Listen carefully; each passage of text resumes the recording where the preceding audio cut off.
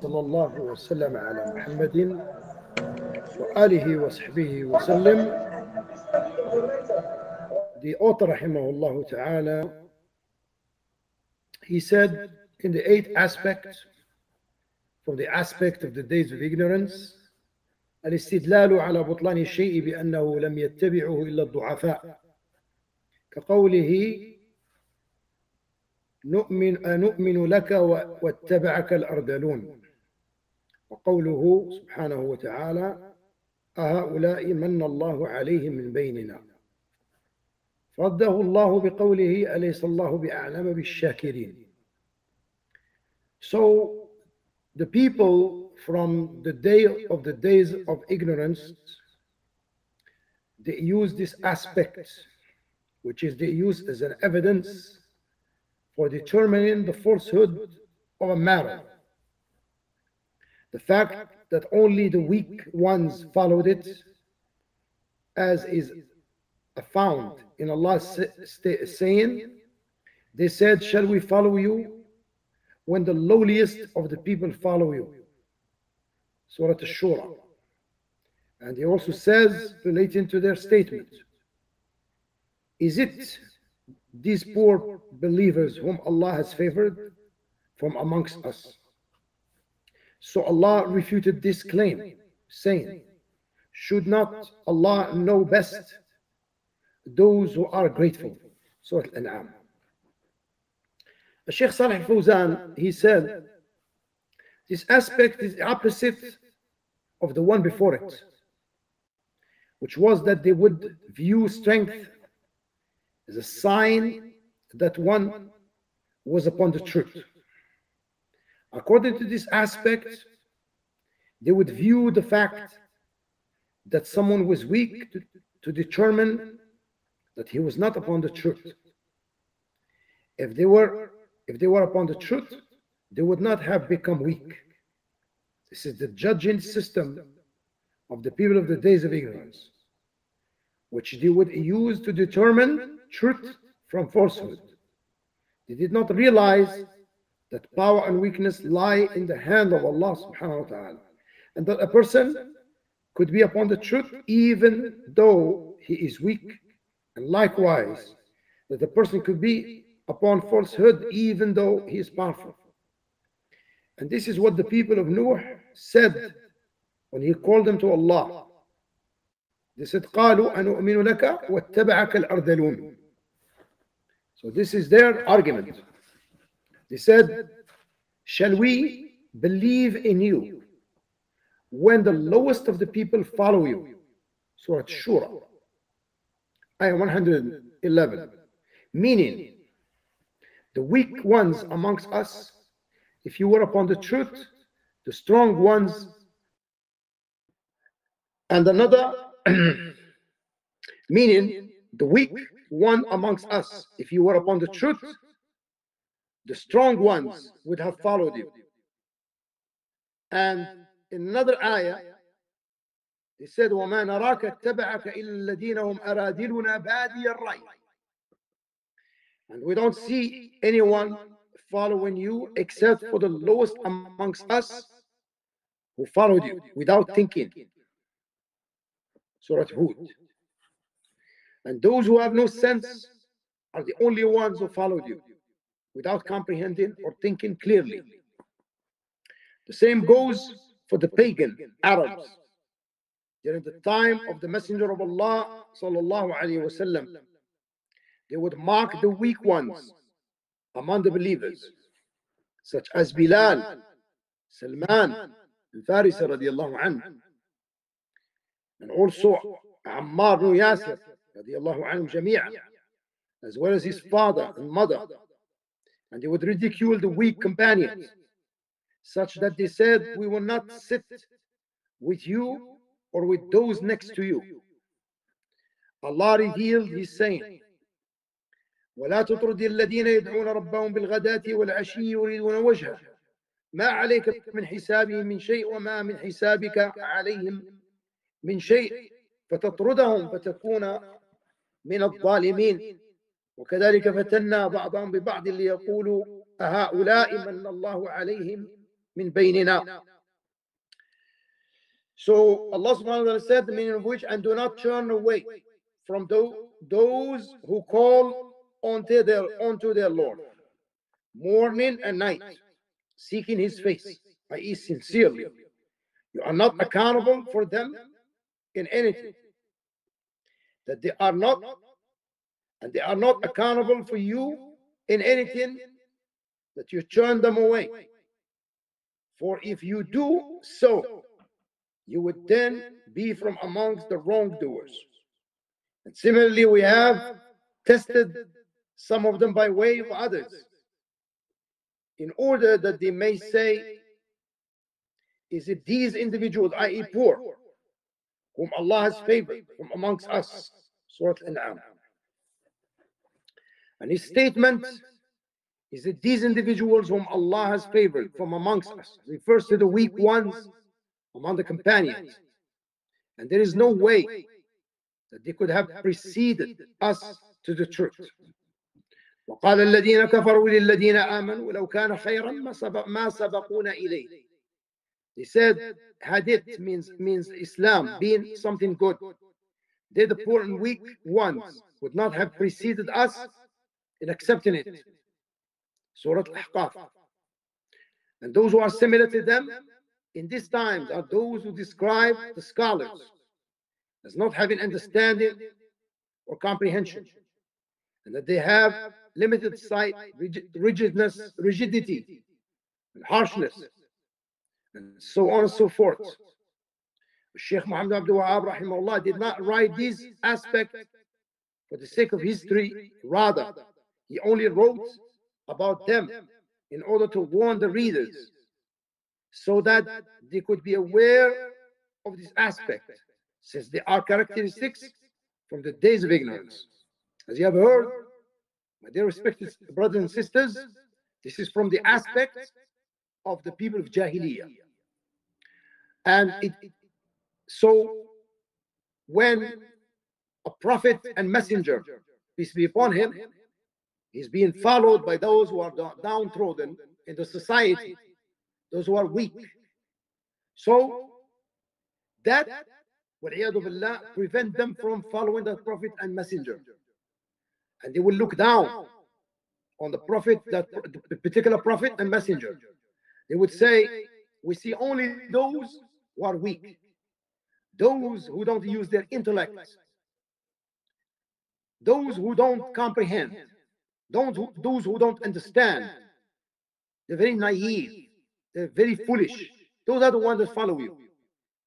So look, they use wal'iyadu billah this as a proof that if only the poor and the needy and the weak ones and the downtrodden one follow you, it means you're not upon the truth. Because if you were upon the truth, then those, the elite from the people, and those who have power, and those who have strength, would have been following you, not the weak ones. But they don't understand. They don't understand that the measuring stick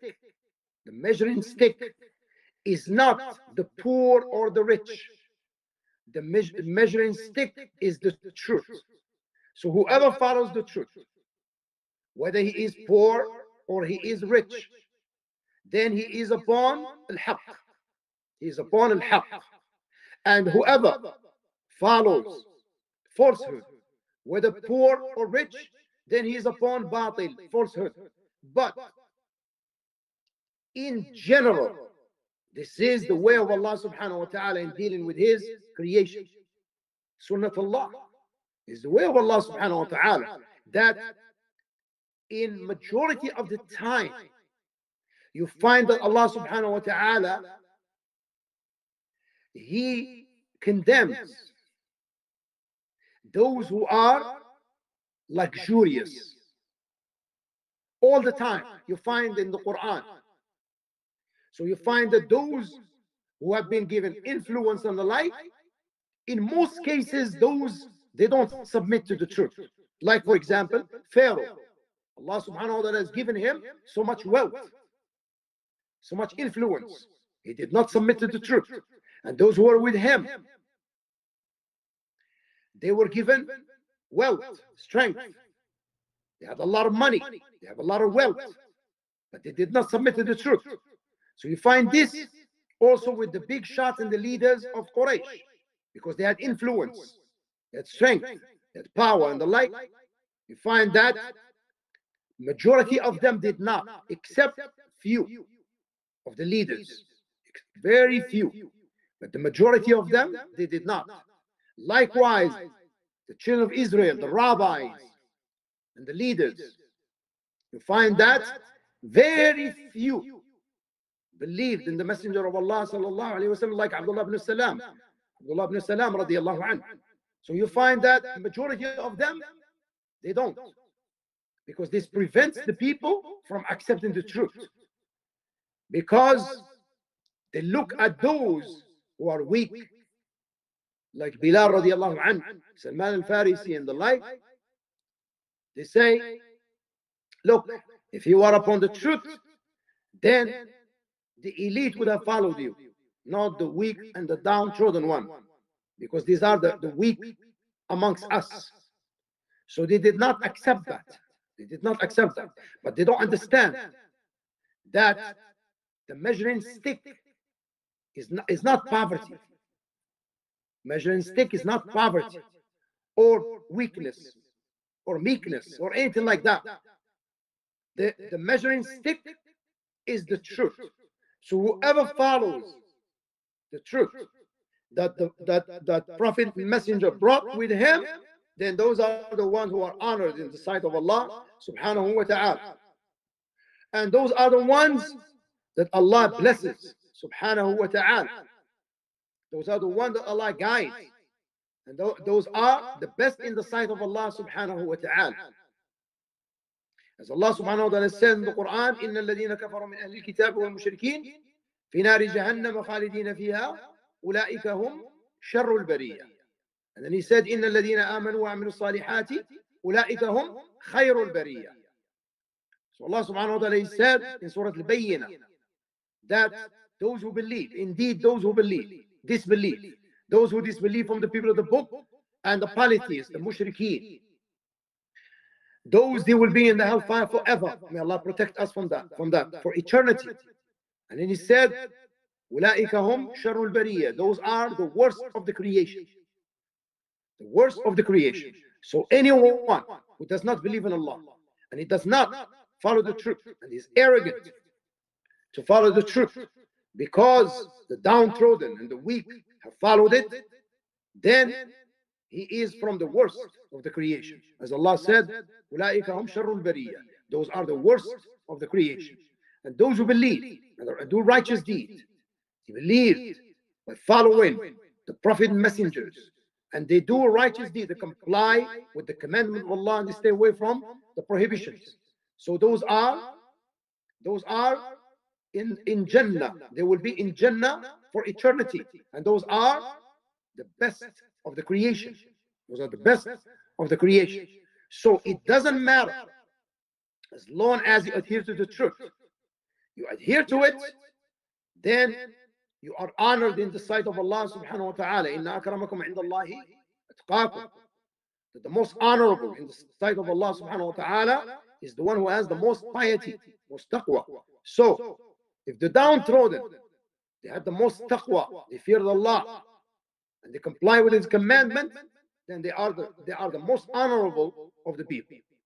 While those from the elite, from those who are affluent, they reject the truth, then they are the worst of the creation. So this is, barakallahu fikum, the measuring stick of the people of Jahiliyyah. And the Shaykh, he mentioned something very important here.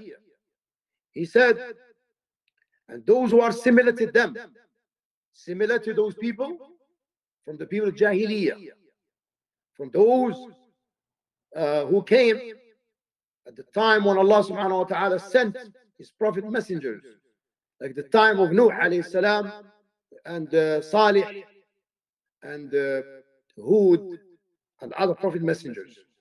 So the Shaykh, he said, those who are similar to them in this time, talking about our time, are those who describe the scholars as not having understanding or comprehension. So they said, the ulama, they don't understand the current affairs. They don't understand the current affairs. Fiqh al-waqi', they call it fiqh al-waqi'. The fiqh of the current situation, of the status quo. So we asked them, what you mean by fiqh al-waqi'? So what they mean by that is the political reality and the political affairs of what's going on in the arena. This is what they mean by fiqh al-waqi'. And this is coming from al-Ikhwan al-Muflisin, the bankrupt brotherhood, and they are indeed bankrupt, as Shaykh Muqbil rahimahullah, Shaykh Muqbil bin Hadi al-Wadi'i used to call them, al-Ikhwan al-Muflisin. Now, we tell them, we ask them, and we say, since you claim that you know fiqh al-waqi' and you know the current affairs, you know the reality of the current affairs, the political current affairs, then how much have you accomplished since you know all that? Okay, what have you done in Egypt? Didn't you rule Egypt? Ikhwan Muslimin, they ruled Egypt, right? What did they do to Egypt? They ruined Egypt, they destroyed it. Okay, did they rule also in Tunisia? Yes, they destroyed it up till now. So wherever they go, they destroy that particular country. They are actually a total disaster, total chaos. So who knows the current affairs now? You or the ulama? Of course the ulama. They know better than you, because you're very foolish. And you are actually the donkeys of the kuffar. They used you in Libya, and you revolted against the ruler. And then what happened? Now, up till now, Libya has not settled down. Up till now, and thousands of people have been killed because of your foolishness and because of your foolish claim that you know fiqh al-waqi'. Is this fiqh al-waqi'? Subhanallah, wa la hawla wa la quwwata illa billah. You ruined Sudan as well. Ikhwan al-Muflisin, they ruined Sudan as well. Wherever they go, in Syria, in Iraq, every place they go to, they will destroy that land. And they claim that they know fiqh al-waqi', but the reality, they're the most ignorant of the people. And they are actually the donkeys of the kuffar. Shaykh Muqbil rahimahullah ta'ala used to say that the donkeys of the kuffar used them to destroy the Muslim land. They are the ones that instigate the people against the ruler. And before you know it, the people take on to the streets, right? And they start revolting. And then before you know it, there's bloodshed, right? So thousands of people are killed, innocent lives. Women are raped because of the chaos. And shops are looted. And buses are set ablaze. And the whole country is in total chaos. This is fiqh al-waqi' that you're talking about? Is this fiqh al-waqi'? Wallahi, you are the most ignorant, the most foolish. Countries, they were stable. People, they were working.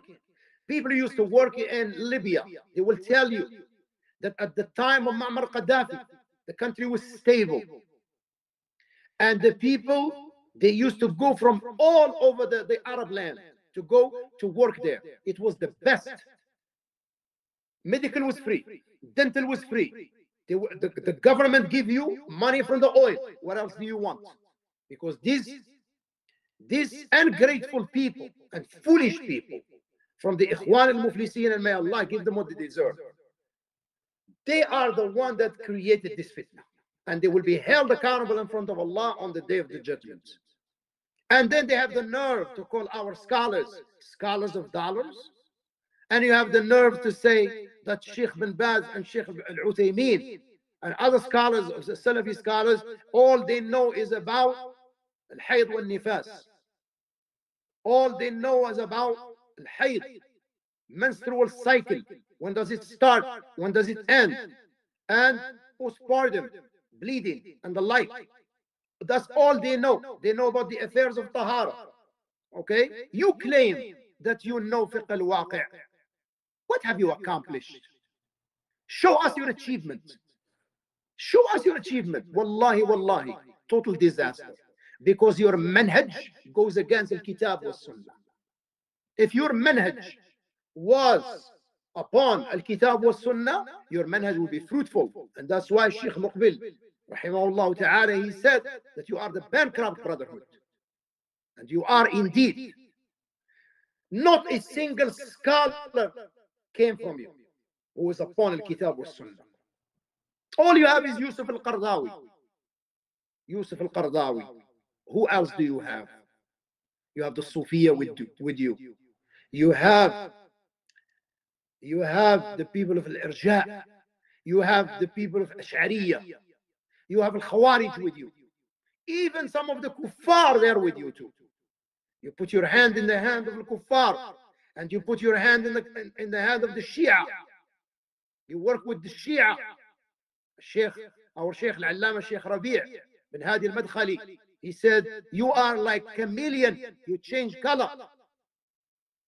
You change color because your da'wah is not based on al-kitab wa sunnah. It is based on political affairs. You're politically driven.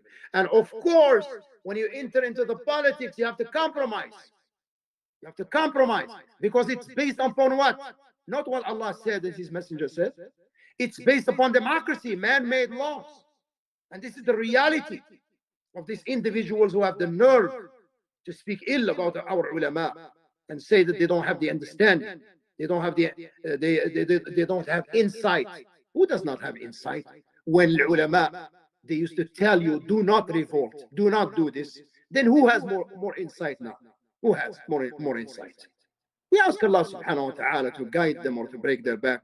أقول هذا القول وأستغفر الله لي ولكم فاستغفروا إنه الغفور الرحيم. ربنا آتنا في الدنيا حسنة وفي الآخرة حسنة وقنا عذاب النار. وآخر دعوانا الحمد لله رب العالمين. صلى الله على محمد وآله وصحبه وسلم. جزاكم الله خيرا يا أستاذ for the James for the time. بارك الله فيكم. جزاكم الله خير. Some few questions that came through. طيب تفضل. The first question says, I'm a Salafi. I continuously seek for forgiveness for my sins and thereafter return to my sins again. I'm extremely confused about this. What do you advise me with in this situation? Barakallahu fikum. What is he confused about? He continuously sin and asks for forgiveness, and he goes back to that same sin over again. So what is your advice? نعم والحمد لله والصلاة والسلام على رسول الله أما بعد. Thank Allah that you go back and you repent. If it was not for Allah subhanahu wa ta'ala who aided you, you wouldn't have repented. So the fact that you are repenting, alhamdulillah, this is a good thing in you. So what you need to do, anything that incites you to commit the sin, get rid of it. I'll give an example. So if it's going to be something that instigates you to commit the sin by way of watching TV or something like that, then you cut it off. You don't watch TV. Because anything that leads to the sin should be cut off completely. Anything. Sitting with some people, for example, and you know they are backbiters. And if you sit with them, then they're going to incite you to backbite the people. You don't sit with them. You do not sit with them. So you get rid of all the means that leads to the sin as much as you are able. Then bi'idhnillahi ta'ala, you will leave the sin, and even if you commit the sin, it will be minimal. It would not be constantly, you would not be constantly doing it. So you do this, barakallahu fiqh. Now, Jazakumullahu khairan. The next question says, may Allah grant you goodness. is it permissible for a sister or a woman to accept as her mar, that is a bride price, a brother who is Tarjawa with the deen, and for him to teach her the truth, to be upon the haq and beneficial knowledge as her mar? It is permissible. It's permissible if it is, for example, her mahar would be that he will teach her the affairs of the deen. He will teach her Al-Quran, he will teach her the Hadith, he will teach her the Salafi manhaj and the like. Then this mahar, alhamdulillah, is good. Jazakumullah. And the next question says, I sometimes have sleepless nights, but I recently discovered that sleep usually comes to me easily whenever I play the recitation of the Quran. So is it permissible for me to make it a habit to listening to the Quran till I sleep whenever I have insomnia? Barakallahu feekum. Okay, if you suffer from insomnia, it could be different reasons. It could be medical, it could also be spiritual.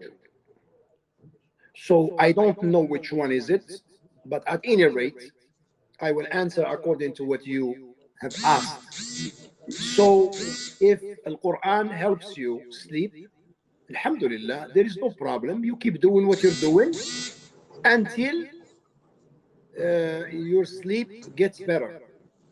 Gets better, and then you can actually read the Quran without listening to it. Yourself, you read the Quran. For example, you pick up the Mus'haf and you read. You read, you had your dinner, you brush your teeth, you're getting ready for your bed, right? And you read the Quran, if you can read half a juz, whatever you can do, until you fall asleep. This is better than listening to it. So reading the Quran yourself will be better. After you make al-adkar, recite Ayat al-Kursi and the three quls, and you make your adkar, and then after that you read from the Mus'haf. You read from the Mus'haf, and until you go to sleep. This is better. Jazakumullah khairan. The next question says, is wearing flat heels which do not make any sort of sounds nor changes the walking of a female permissible? Barakallahu feekum. If they are flat and they don't Yeah, make flat any heels. noise, and they don't attract, the attention of the non-mahram man, then it is permissible to wear them if they are flat. Now, Jazakumullah khairan. The next question says, in Nigeria, especially, our public transport system is a problem, such that there's a tendency for free mixing between the male and the female, even in transport situations. Mostly you find the female sitting next to the male without his consent, without his intention. What do you advise in this case, as it is difficult for some of us to own our own vehicles? Even with Uber, is the same thing as well. Barakallahu feekum. alhamdulillah, wassalatu wassalamu ala rasulillah. Ma ba'd, I advise that the Salafis, they should cooperate with one another upon al-birr wa taqwa. Probably they can buy a vehicle, like a van, something like that. They come together, and each family, they pitch in, and then you have a van.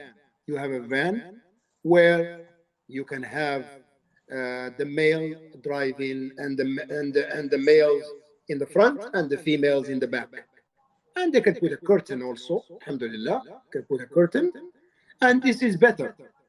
When you come together and all of you pitch in and you buy a van, then this is better than getting in the public transportation, where you will be exposed to free mixing and non-mahram man and the like. Jazakumullah khairan. The next question says, is it permissible for one who stopped watching football to still read and listen to radio programs pertaining to football? Barakallahu feekum. Wallahi, I advise you not to follow these sports activities, because there is no benefit. There is no benefit in it. So it is better for you to occupy with yourself with something that will benefit you. Read the Quran. Read the books of Tawheed. Read the books of fiqh. read the explanation of hadith from Riyadh Salihin, for example, or Sahih Bukhari, Sahih Muslim, by one of the ulama. And if you are not able to do that, then at least do something beneficial. Like, for example, find out about, the benefit of certain herbs, right? Or benefit of black seed. Black seed has 100 benefits, health benefits, subhanAllah. So anything that will benefit me and benefit my family, benefit the society, I should busy myself with it. Anything that doesn't have any benefit, then you just waste your time and waste your quality time in it, and there is no benefit in it. No. Jazakumullah khair. And the next question says, a lady is in an impermissible relationship with a man. Is it allowed to propose to such a lady knowing that her father has not approved of her relationship with the man? Jazakumullah khair. So is it permissible for the man that she is in a relationship with, haram relationship, to propose, right? Yes, because her father is not aware of the situation. He's not aware of the man. First of all, both of them, they have to make tawbah. They have to repent to Allah subhanahu wa ta'ala from that. This is number one. Number two, they have to discontinue talking to each other or chatting or the like. And then if he makes tawbah and he repents and feels guilty, then it is permissible for him to propose, to go to her father and propose. Now, Jazakumullah khair. The next question says, is it permissible to knock a child on his head if he misbehaves? Barakallahu feekum. It is not permissible to knock him on the head, because this might bring about some damage. And it does happen, some brain damage or something like that, cause a concoction or something like that in the brain. So do not do that. If you have to discipline the child, you don't hit him in the face and you don't hit him in the head. No.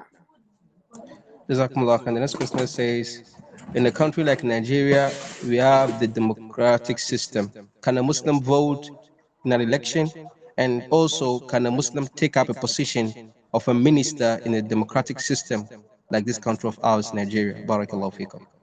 Since this country is based upon democracy, which is man-made laws, it is not permissible for a Muslim to participate in this system.